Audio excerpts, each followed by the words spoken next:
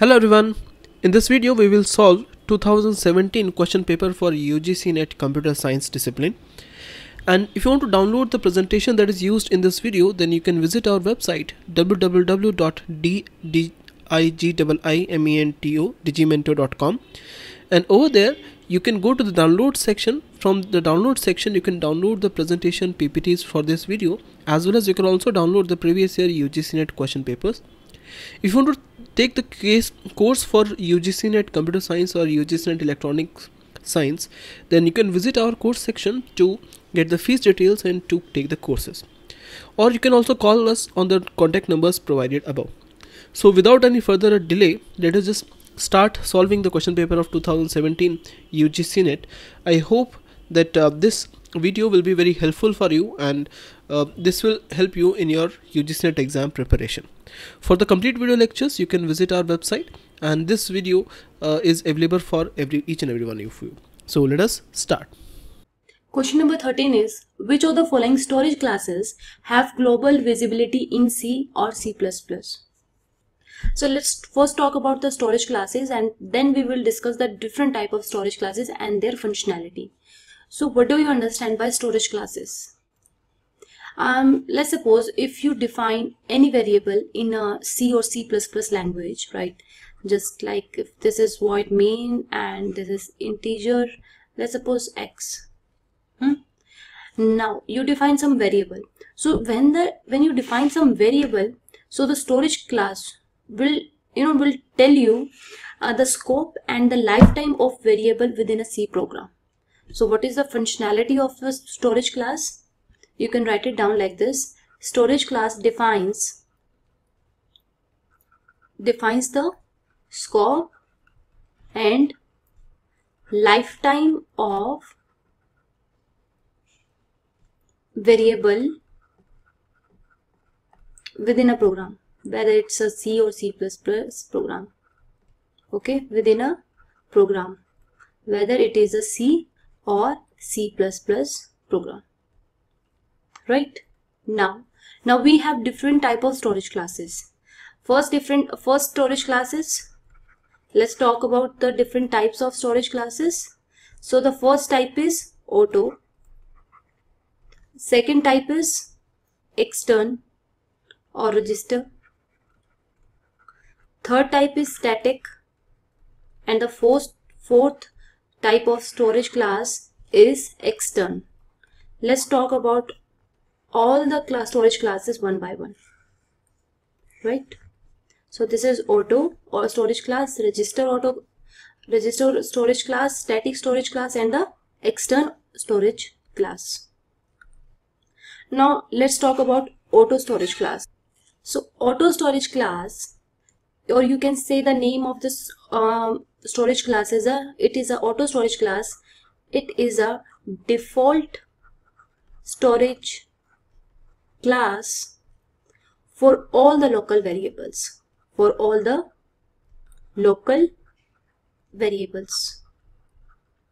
Right? So all the local variables you define in your C program. So by default, if you did not write anything, so by default it is a auto storage class. Okay, and you can see that the second point is it can be only accessed within a block. So it's like if this is int main, and there is a one block and you define some variable here, so its scope is here only. So out of the block, the scope of this auto class is not there. Okay, so int x can be accessed only in this block only, and if you did not write anything, so by default it is a auto storage class. Now the next one is register. So register storage classes, where we are using this kind of storage classes. Okay, so when you define some variable and you want very quick access to that variable, so in that case what you are going to do, you store that particular variable in the register, so that you can easily access, or you can easily in a fast manner you can easily access the variable. In that case we are using the register storage classes. So just write it down. register storage class, register storage class used by those variables, used by those local variables. Write it down, local variables, okay? This is important. Used by those local variables, those need quick access, okay? And you can write it down. Then apart from the storage of the variable, all the functionality is same as the auto storage class. So they have same functionality, they follow the same functionality as that of auto storage class, okay? Now the next one is static and external. Now let's talk about the static first. So static storage class. So this class is used to declare the static variable. This is your first point. So those variables which are static, those values are static, not going to change in the entire program. So there we are using this kind of static storage class. So write it down. This class is used to declare static variables. First point. Now the next point is static variables. This be defined in your program. So the static variables have a property of, you can say, of preserving their values even after going out of the scope. Okay, so static means those value will not going to change. So static variables की property है कि वो अगर out of the scope means out of the block, अगर इस block में हमने define किया है static and we define this variable is static, we write it down, static int x. So the scope of this variable, if I talk about this variable in other block, then this here also this value is not going to change, right? So just second point is static variables have a property of preserving their values even after out of scope. Okay, so these kind of static storage class, so they have initialize once, so initialize the value of x once, and until the exist of the entire program the value remains same. The meaning of the statement is this. Okay, and the defined assigned value to the static variable is default value is equal to 0. Okay, initialized. Now the next one is external storage classes. So external storage class is nothing, it is a global variable. So those properties or those features, global variables. So those properties and features of global variables is same in the external storage classes. So once the global variable initialized by some legal value, it you can say declared in some other block, and it can be accessed or used in some other block. Okay, so it can be accessed with any function or in any block. The value according to the need it going to overwrite. You can change the value of this global variable in some another block apart from where it is declared. So you can write it down. It can be accessed within any function or block,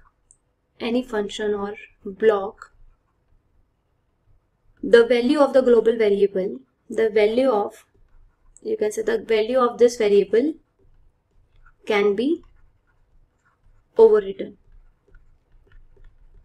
So you can change the value of this kind of variable, but in static you are not able to change, as a name suggests the value is static, not going to change. So the question is, now come to the question, which of the following storage classes have global visibility in C and C++? So global visibility is only possible in the external storage class, we already discussed. So the correct answer is option 2, right? And here I'm writing the short note for all the storage classes, because in the exam already 2 or 3 times this question is already came, so that's why I just write it down very short points so that you can easily answer this kind of question, right? Now question number 14 is, which of the following operators cannot be overloaded in C and C++? First one is bitwise right shift assignment, second is address of, third is indirection, and the fourth one is structure reference. So first we talk about the operator overloading, right? So operator overloading, basically it is a concept in which we can give special meaning to an existing operator. Like we have existing operators like plus, minus, equal to, right? So we have this existing operators, but we are giving some special meaning to this existing operators, or you can say it is a specific case of polymorphism, right? So in this there's like they are the existing operators, right? Now we treated these existing operators as a polymorphism functions.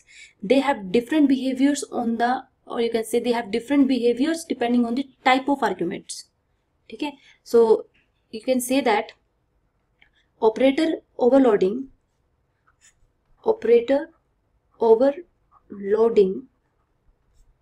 it is a special case of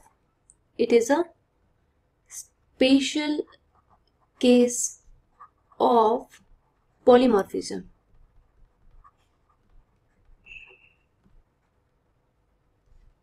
right? In which the existing operators like plus, minus, equal to, or division, right? In which the existing operators treated as polymorphism function, and they have different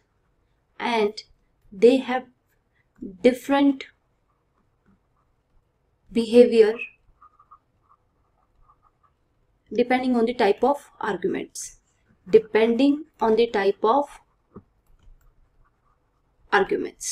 Okay, so this is the meaning of operator overloading, कि हमारे पास जो existing operators हैं वो हमारे ऐसा polymorphic functions की तरह behave करेंगे कि अगर we are giving some different type of arguments, so they behave differently, right?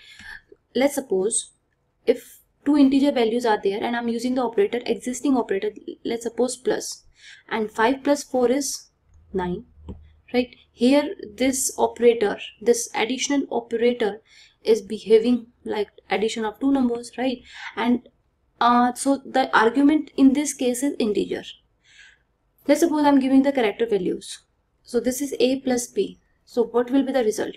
Result is a into p. So here the behavior of this operator is going to be different. So that's why so this is operator overloading. So we have different kind of operators. If we specify, or you can say if we categorize the operators according to those who are overloaded or those who are not overloaded. So here I'm writing down those operators who are overloaded, and here I'm writing down those operators which those are not going to be overloaded. Okay, so just write it down, make one note, so that in future if this kind of question will come, so you can easily answer this kind of questions. So the first overloaded operator is arithmetic operators, right? Like plus, minus, division, multiplication, modulus, right? So all these are arithmetic operators. Next one is bitwise operators, like you can say and, or, negations, left shift, right shift. So all are the bitwise operators. Those are overloaded. So this is correct. ये तो overloaded function है, so this is not going to be option. Now the next one is assignment. Assignment. All kinds of assignments are, so all the assignments are overloaded function. Now the next one is relational operations. Relational operations like equal to, not equal to, less than, greater than, so all are the overloaded function. Now the next one is logical, same, and, or, right? Now the next one is compound assignment. Compound assignment, like you can say this kind, right? Plus, equal to, so all kind of these kinds of operators are overloaded. Increment, decrement, so on. So all kinds of these operators are overloaded. Now, but overloaded functions are so many, so my suggestion is just remember the not overloaded function because they are few, and if you remember the not overloaded function, you can easily answer the overloaded functions because rest of the operators are overloaded, right? So conditional operators are not overloaded, so write it down. So conditional operators are not overloaded. Next one is member selection pointers. Member selection pointers are not overloaded. Scope resolution is not going to be overloaded. Size of is not going to be overloaded. Type ID, or you can say object type information, is not going to be overloaded, right? Now come to the question. So which of the following operators cannot be overloaded in C and C++? So bitwise right shift assignment, yes, they are overloaded. Address of, yes, they are overloaded. Now the next one is indirection, yes, these are also overloaded, but the structure reference are not going to be overloaded, so option 4 is the right one. So these are the list of overloaded function and these are the list of not overloaded functions. So just make one quick revision and you can easily solve this type of questions. Now question number 15. If x is a binary number, if x is any binary number which is a power of 2, then the value of x and x minus 1 is what? So they said x is a binary number which is a power of 2. So let's suppose any number which is a power of 2. Let's suppose 8. Let x is equal to 8. Now then x minus 1 is equal to 7. Then the value of x, and if we apply the AND operator in between these two, what will be the answer? So x8, how are we going to represent this in a binary form? So the x value is 8, then 1 0 0 0 in a binary form, and this x minus 1 is 7. And if we apply the AND operation between these two, so 0 and 1 is 0, 0 and 1 is 0, 0 and 1 is 0, and 1 and 0 is 0. So the answer would be 0 0 0. So the option 2 is the right one. Okay, you can take any value of x and then minus 1, then you get x minus 1 and you apply then AND operations and you finally get the answer. Now question number 16 is an attribute A of data type var character 20. Right, so if A is an attribute and the var character 20 is, is giving the space, 20 columns are there, like see 1 2 3 4 5 and so on till 20. And the attribute of B of data type character 20, and 20 is is the size of this character 1 2 3 up to 20, right? And the attribute A is taken how much memory space and the B taken how many memory space. So let's talk about the var char 20. So how it behaves when it going to store the value RAM. Okay, so var char 20 means it's a variable size character. So first write it down. It's a variable size character, right, which can store a character of size 0 and 20, or you can say 0 to at most 20. It can store the size of any character 0 to 20. अगर value यहाँ तक lie करते, then only you are able to store. Okay, if character less than 20, then memory space taken by character, the size according to the size of the value, right? Let's suppose हमारे पास जो हमारे पास space है वो 20 तक available है, the range is 1 to 20. But अगर 20 से कम है size of your value, then store the value in this RAM, RAM, right? And the rest of the space you can discard. So you can write it down. Memory space taken by character is equal to how much number of character available in your value, in the value. So that much space it's going to take. So the space for this is 1, 2, 3. So 3 memory space is taken by attribute A. Now let's talk about the next one, B. So this is a char 20. So it means it is a fixed size character. So what is the property for this, right? So the range is again 1 to 20. So if the value is going to lie in between this, then store the value like Sita. And what about the rest of the blocks? Shall we discard all the blocks? No, we are not going to do that. We are going to pad all the rest of the blocks. So padding should be done in rest of the blocks.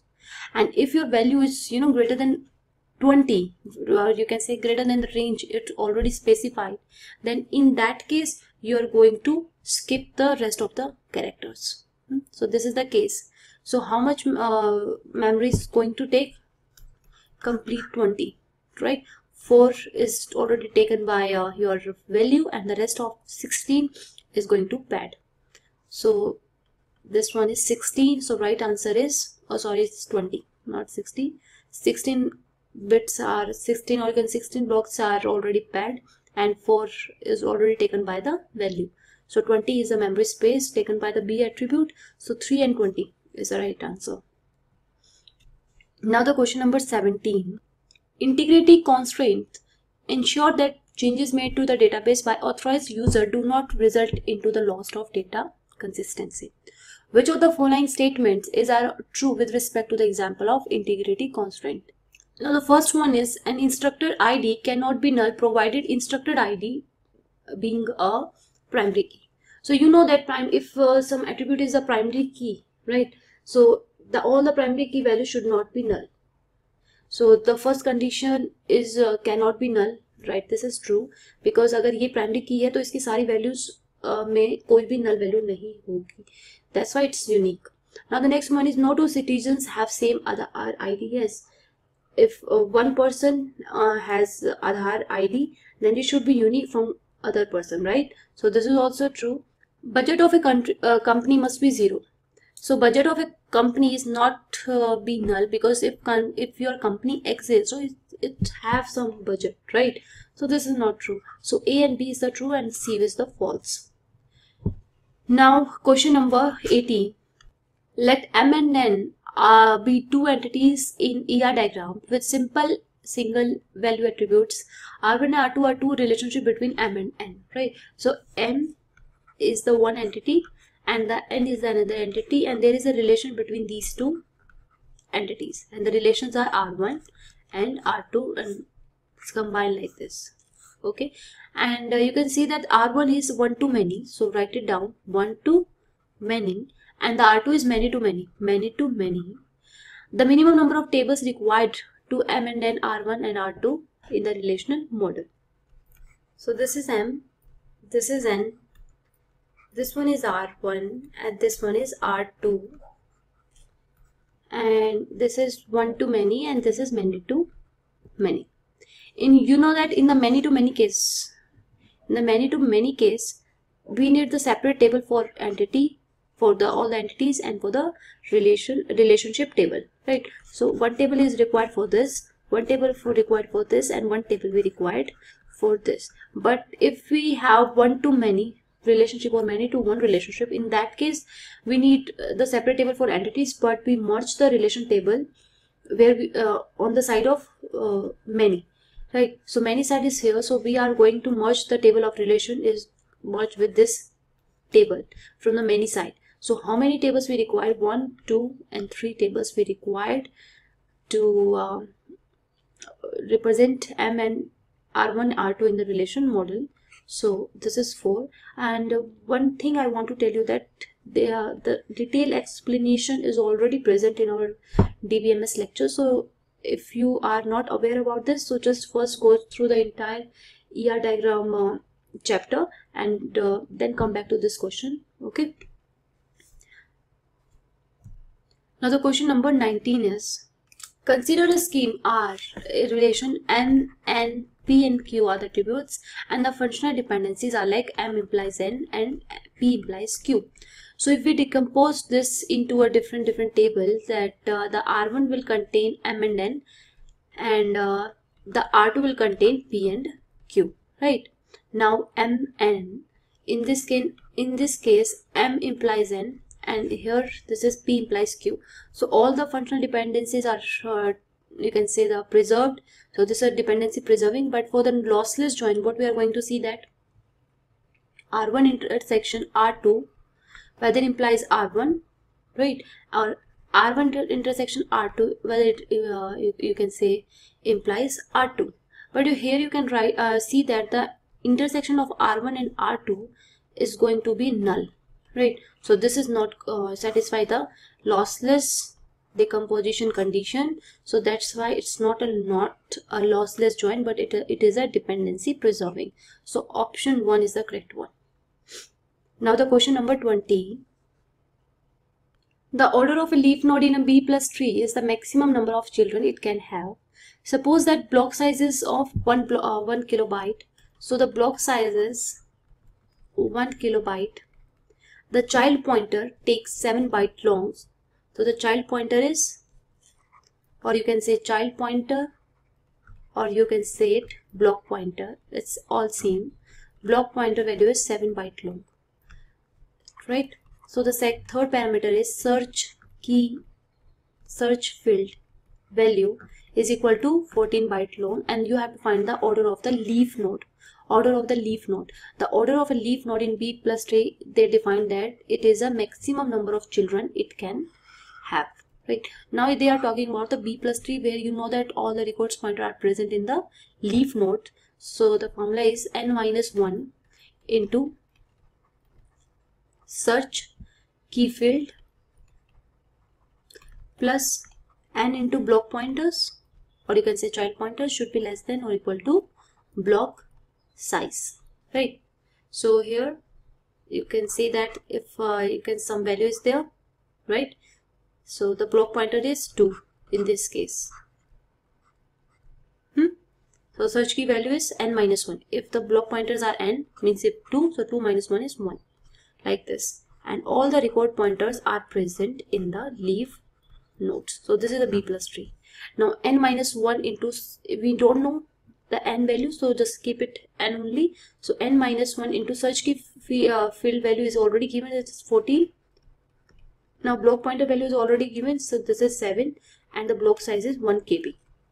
Now just multiply 14n minus 14 plus 7n. Okay, and this is now 1 KB is around 1024, and this will become 21n, and this is less than or equal to 1024. Then this is plus 14, 21n 1024, and this 14 will become 1038. Now the n value after solving, this is 1038 divide 21, it will become around 49.42.